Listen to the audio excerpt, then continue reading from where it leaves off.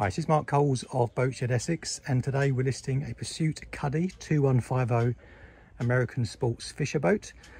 It's 1998 model. Just a short video up on deck to show you around the boat.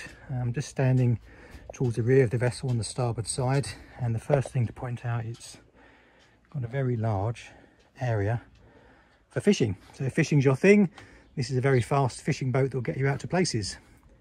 Just looking forward, you can see two seats facing forward and two seats facing rear. Up at the helm, nice stainless steel steering wheel, two brackets for two Raymarine Axioms. So these are the GPS latest version fish finders. They do all sorts of things, but they're Raymarine Axioms. Please look at the photos and you can see these things in place and working.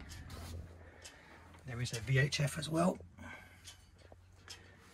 Just looking down to the small cuddy. It's only small, but it gives you somewhere to hide out of the weather. It's fully cushioned.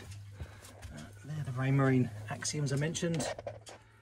So a nice place to duck out should the weather turn south.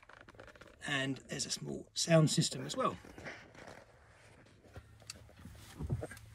In true form, this is an American sports fisher, so access from to the bow is through this window, and there's a small anchor locker up front. So I'll just turn around and show you the view of the rear of the boat.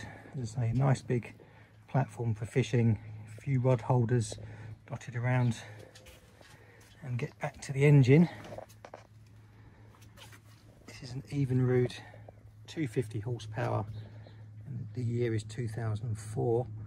It's done around 500 hours. It was serviced last year when it was taken out of the water. So if you're in the market for an American style sports fisher with a large engine that will get you places very quickly, plenty of room up on deck, road going trailer with a bimini, there's also a cockpit cover, please contact a member of the Boatshed team and arrange a viewing. Thank you.